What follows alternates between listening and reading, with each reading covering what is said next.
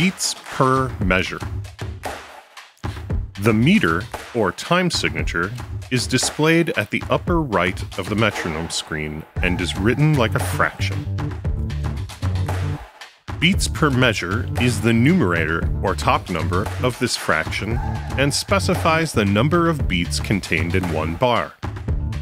Press the parameter button until the numerator of the time signature flashes and use the value wheel to adjust from 1 to 19 beats per measure.